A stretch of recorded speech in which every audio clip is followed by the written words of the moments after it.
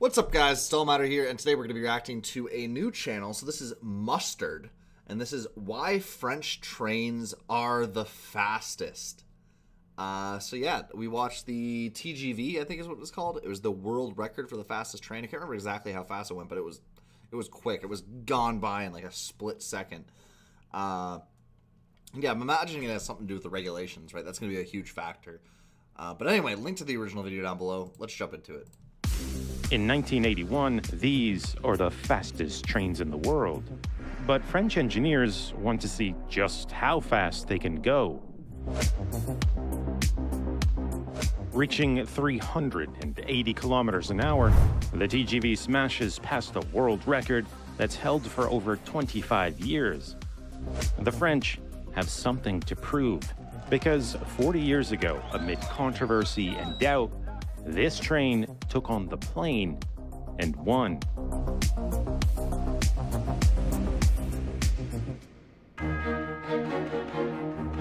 Only a few decades earlier, it seemed that trains had reached their limit. In experimental runs, railway engineers had pushed them to incredible speeds. But in actual service, trains around the world weren't anywhere near as fast, nor were they getting any faster. In the 1950s, they ran at about the same speeds as they did in the 1930s. The problem was, engineering a faster locomotive would only get you so far. With many rail lines having been built a half-century earlier, they had sharp curves, steep grades to climb, and outdated signaling that just couldn't handle higher speeds. Getting trains to go faster would mean having to rebuild the tracks they ran. Oh yeah, that's definitely cost prohibitive. I didn't even think of the signage and stuff, but yeah, like all the railway crossings and stuff, you got a train going through at like 200 plus miles per hour.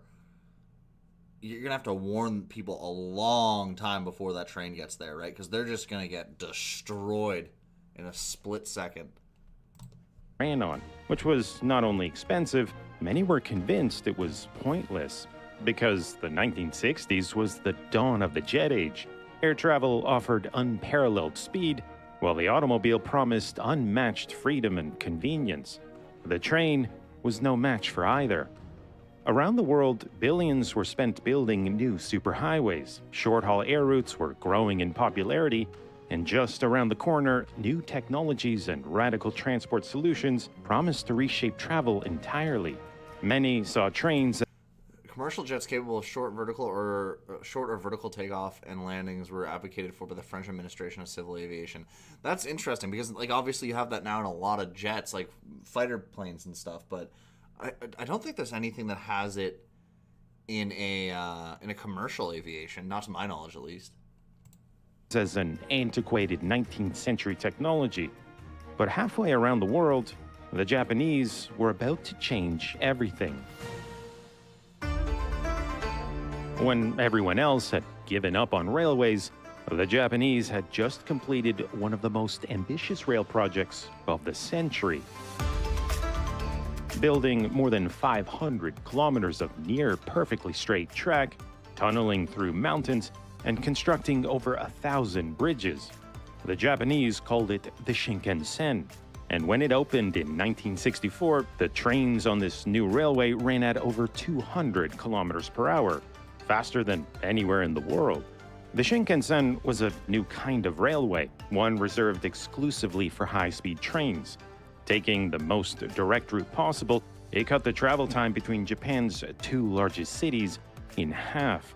But it wasn't just its speed that was impressive, it was the scale. The Shinkansen could move a huge volume of people. A single train carried nearly 1,000 passengers. And over 120 trains ran every single day, one every 15 minutes.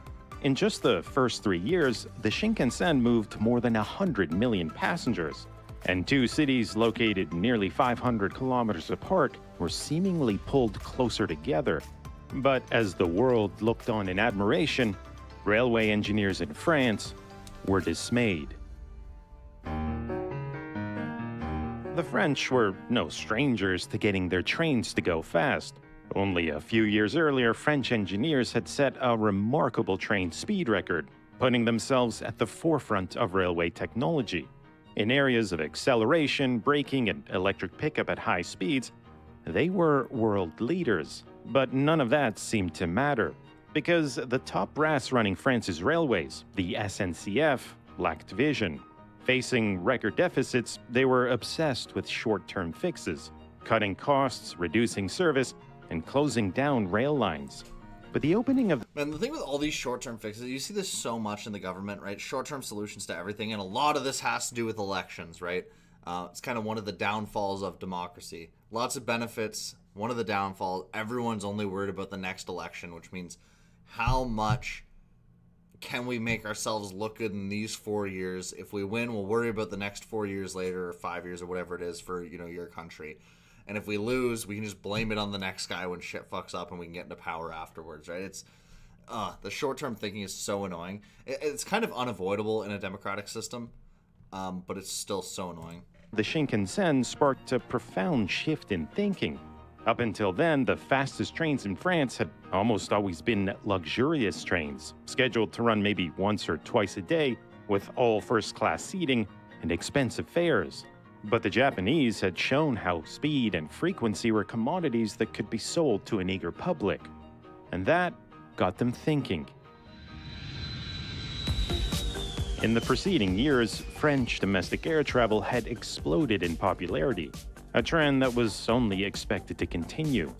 But the irony was that an ever-increasing share of the time flying to a destination was actually spent on the ground, stuck on congested roads or in crowded airports. Turns out, going faster didn't always mean saving time. Man, the funny thing is, this is still true. I haven't been on a plane in a couple of years, but I remember the last time I was on one, it was either I was going to Cuba or Mexico, and it's actually not. The funny thing is, it's not bad when you're in the Cuban airports, right? They're, remarkably easy to get out of and easy to get into. But in the Canadian airport, at least, you had to be there like an hour, maybe 2 hours before, just to get on the plane. And then, it's a 3-hour flight. Like, you're spending almost as much time in the airport. Once you get to Cuba, I mean, you're just off and gone. Or once you're when you're in Cuba waiting to load up, it's just, on and gone. But, yeah, in Canada, at least, it's, oh my God, this is a pain. And the SNCF could use that to their advantage.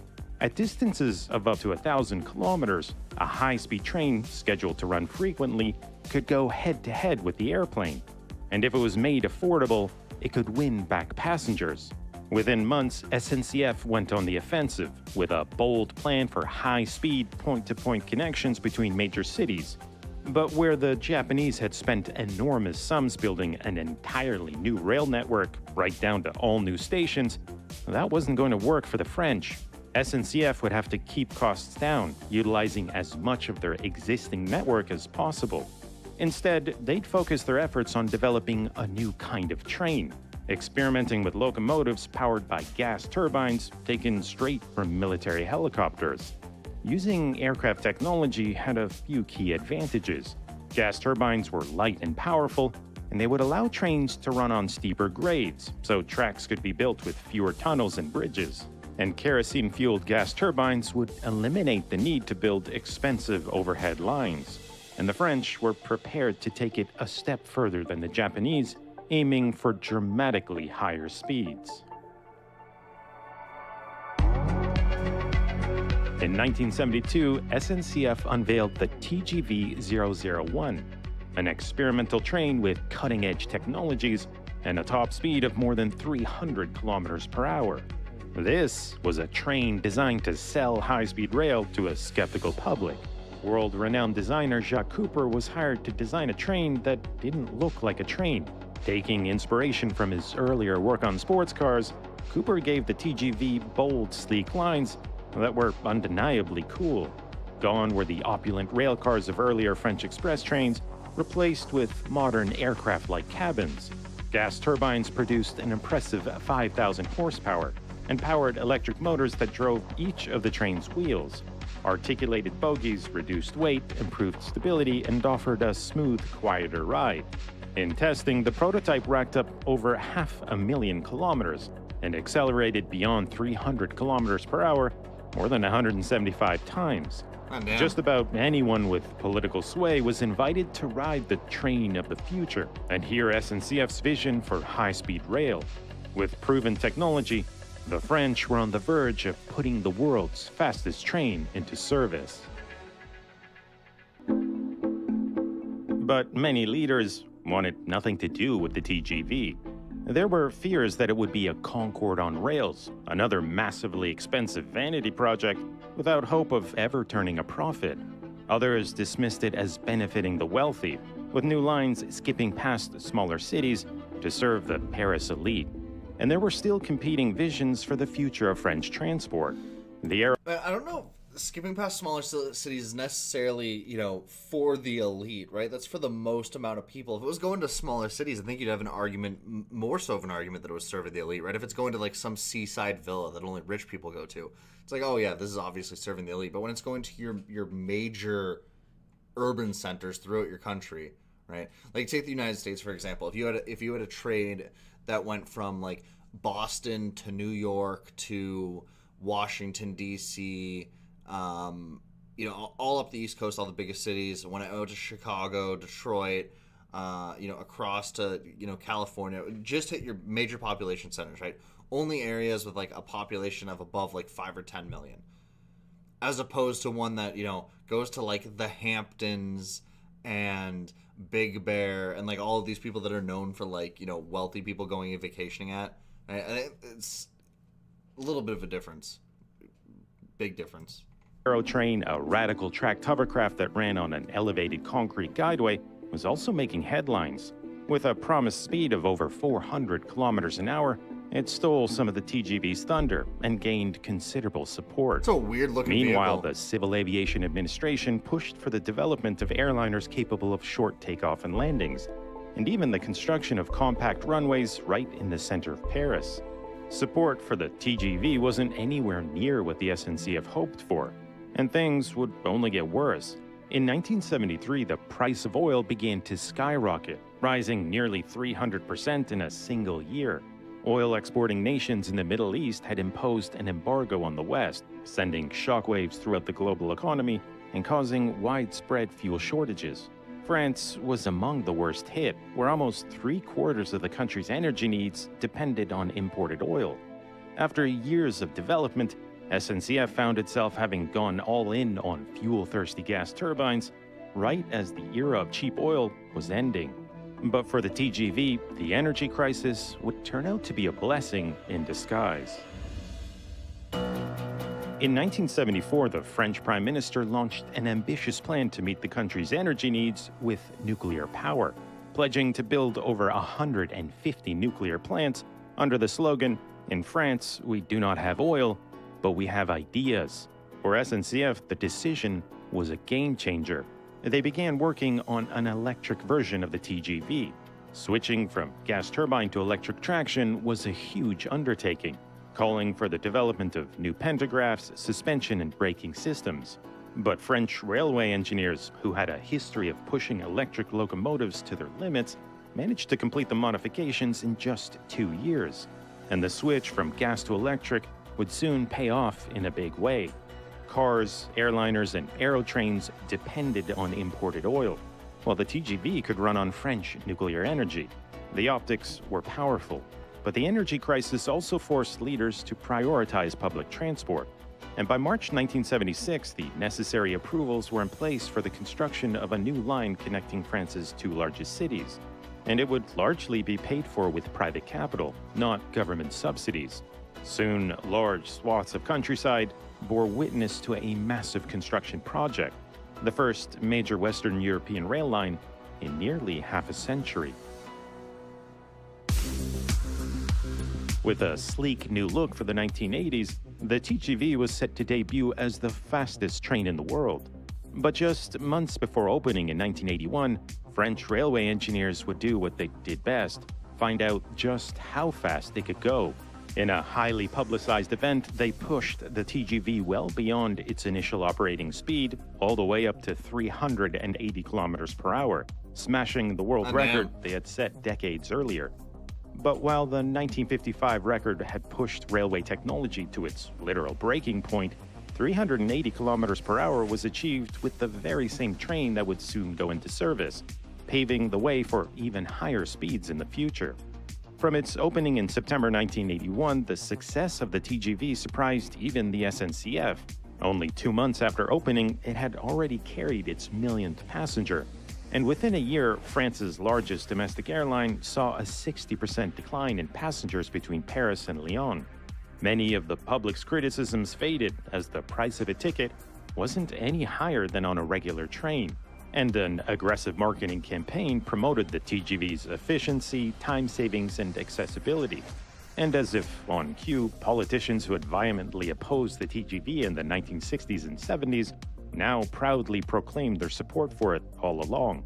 Almost immediately, SNCF... The classic political thing. Oh my god, it's so irritating. You see that today too. I've talked about this before, but probably the most famous example I can think about this in my lifetime is the Iraq War, right? Where now everyone wants to claim that they were against the Iraq War, and they've always been against the Iraq War. And you see this with both politicians and people. Meanwhile, if you look at the data from back at the time that it happened, it had something like a 92, 94% approval rating among the public, and pretty much every politician. The only one I can think of was it Rand Paul? Whichever the older Paul is. I can't remember if it's Rand or I think it's Rand Paul. But yeah, the older Paul, he was against it, and everyone else was for it. And I think Bernie might have been against it too, but pretty much every politician was for it, right? 90+% of the public was for it. Now everyone is always talking about like, oh yeah, I was never for the Iraq War. It's like, fuck off, you all were. It's so irritating. Began to plan for new lines connecting more French cities. Over the years, service speeds also increased, and in experimental runs, French railway engineers continued to push the limit, ultimately reaching 574 kilometers an hour in 2007, a railway speed record that holds to this day. Like the Shinkansen, the TGV was an immediate technical and commercial success, and by the mid-1980s, it had become a symbol of national pride, a nearly 2-decade-old vision that had finally been confirmed. The train had taken on the plane and won. And as a testament to the forward thinking of railway engineers, today high-speed rail is more relevant than ever. The 1991 Gulf War was a defining moment in modern warfare, a showcase of advanced military technology on a massive scale. And in the opening hours of the conflict, Iraq commanded the 4th largest military in the world, with an air force of nearly 700 combat-ready aircraft. Among these... It's interesting that they bring up the Iraq War right after I talk about it. Oh, this is not the same Iraq War, right? This is the Gulf War, but interesting that it was brought up right after I was talking about it. Was the Soviet-built MiG-25 Foxbat, a Cold War-era interceptor that by many accounts was too heavy, too unmaneuverable, and too outdated to put up much of a fight. But the Iraqis would push the aircraft to its limit, leveraging any advantage they could find in a daring plan to ambush state-of-the-art American F-15s as they patrolled the skies over Baghdad. The outcome wasn't what anyone would have expected.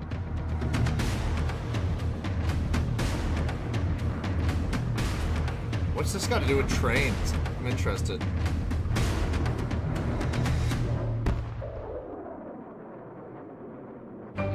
You can learn more about the incredible Samura air battle in my latest video, now on Nebula. Nebula is home to a growing number of exclusive Mustard videos, whether it's the stories behind iconic machines or bringing unrealized concepts to life. And it's where you can expect to see a lot more exciting projects in the near future, including reimagining what the world would have looked like if mass supersonic air travel had become reality. But you might be asking, why are these videos only on Nebula? On YouTube, algorithms influence which videos you see, and advertisers restrict the type of content that creators can make.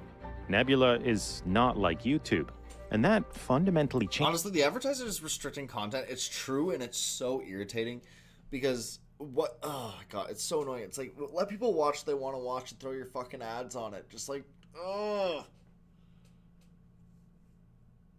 They're so worried about like these stupid special interest groups and these Karens and stuff that are gonna, you know, call and harass them. Like, why is Coca-Cola sponsoring Jake Paul? It's like, fuck off. Just let people watch what they want to watch. Changes how I make videos. On Nebula, I can make a video as long as it needs to be.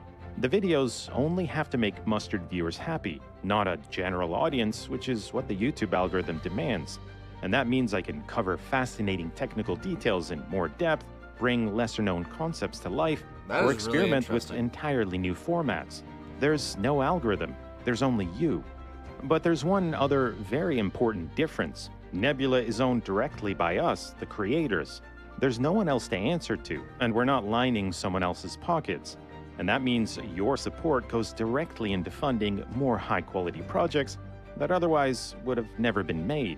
When you sign up for Nebula, you also get access to Nebula classes, where you can even take entire courses on how to become a creator yourself. Sign up using the link below, and you'll get a $20 discount, meaning for just $2.50 a month, you'll support Mustard. And in return, you'll get access to tons of new premium content from your favorite creators.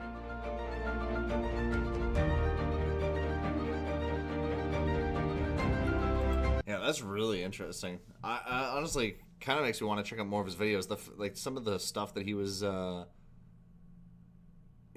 about there is really, really interesting. Some of the concept artwork looks really interesting to me. But yeah,